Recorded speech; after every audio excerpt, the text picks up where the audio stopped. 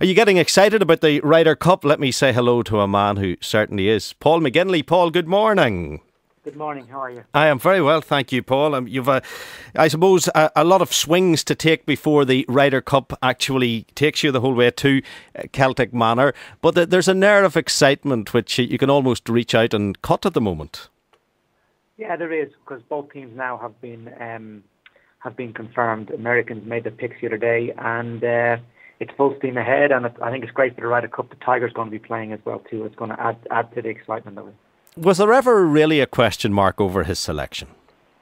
Not in my mind. I mean, a 70% Tiger or even a 60% Tiger is still a very formidable competitor. So I think it would have been a mistake for the Americans not to pick him. And as I say, he'll add to the event, and it will be sweeter for us if we can beat them with Tiger in their team. And how difficult is it to pick a team? You know, how difficult was it for Monty to pick the European team? And as a vice-captain, do you have significant input to that?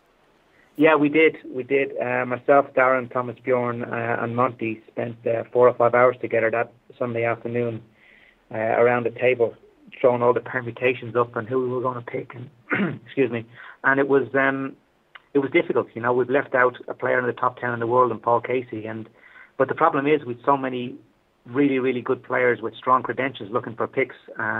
Monty only had 3 picks, so it was a difficult call to make, a very difficult call. But we've gone with 3 players that we believe will serve the team best. It's quite amazing that there's so much Irish involvement. I think we're particularly proud of the Ulster involvement. Golf in Ireland in general, it's so strong, isn't it? Well, it's very strong. I mean, Northern Ireland at the moment, you've got the US Open champion, and you know, outside of Tiger Woods, the most exciting golfer in the world. I mean, for a little province like Ulster, you deserve an awful lot of credit for that. The Golfing Union of Ireland as well too, who have brought them up through their formative years, and the golf clubs up there in Portrush and Hollywood, in Rory's case, deserve a lot of credit, because it's great. It's really putting Northern Ireland and Ireland on the map. And it just rolls off your tongue that when you say outside of Tiger Woods, Rory McIlroy is the most exciting golfer in the world. Yeah, I'm quite honest about that. There is nobody anywhere in the world that attracts the attention that Rory does when he goes to play, and he's great. He's such an exciting player to watch. That's the thing about him. You know, he's not boring to watch. To be honest, I'm not a big avid watcher of golf, but I did captain him last year when he played in the Vivendi. I was very impressed with him.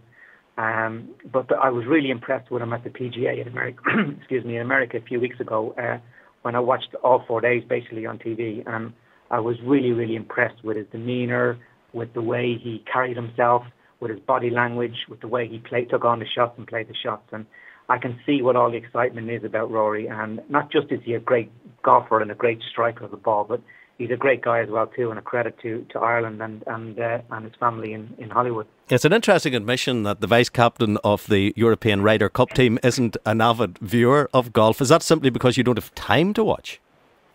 Yeah, well, I'm normally playing. And when I'm at home, I'm watching Gaelic football or soccer or something.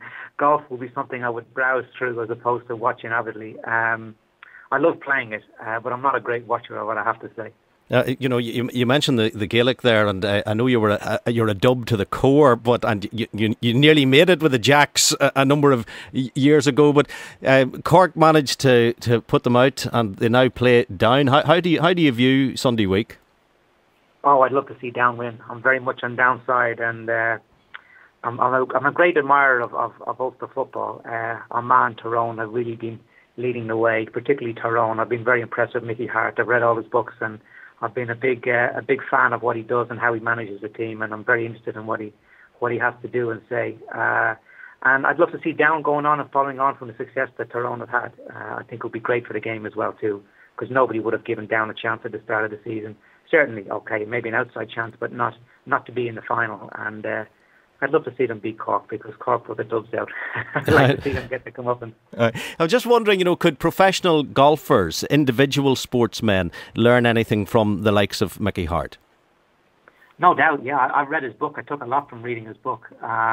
His man management, his attention to detail, his scientific approach to management, but particularly his man management. I think that's a huge key when you're being a captain or when you're being a manager. and I think that's where he wins hands down over a lot of other coaches. Well, Paul, I'm totally with you. I want Down to win the Sam Maguire. We want Europe to win the Ryder Cup. Celtic Manor, I think it's about 22 days away now, isn't it? Yes, it is, yeah. First week in October. We're looking forward to it. Obviously, we've got a little bit of a concern about the weather. October in Wales cannot be great. The golf course is down in the valley.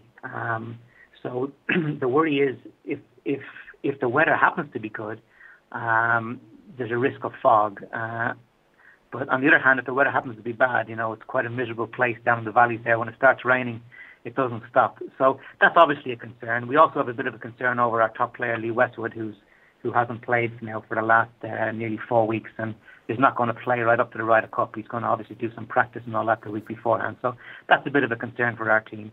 But in general, we've got a very, very strong team. We've got 2 major winners in Graham and Martin Keimer in our team this year, current major winners. And the excitement of Rory, along with, the Lee Westwoods and Eduardo Molinari, who won the last counting event to make the team in such impressive style. So I think it's going to be a great Ryder Cup, and I think it's going to be a great. I think it's a very strong American team. I think if we spoke 3 or 4 weeks ago, I'd be telling you that the American team, in general, wasn't that strong. But I think a lot of them have showed a lot of form in the last month, and I think Corey Pavin's been quite shrewd in his picks. He's made 4 good picks, so it should be a great event. I'm looking forward to it, and hopefully the weather will stay on our side. Yeah, let's hope we can get the cup back. Paul, it's coming up on the screen, so I'll ask you, would you have 2 spare tickets for Croke Park Sunday week? No, I'm afraid not. It's only the Dubs matches that I can get tickets for.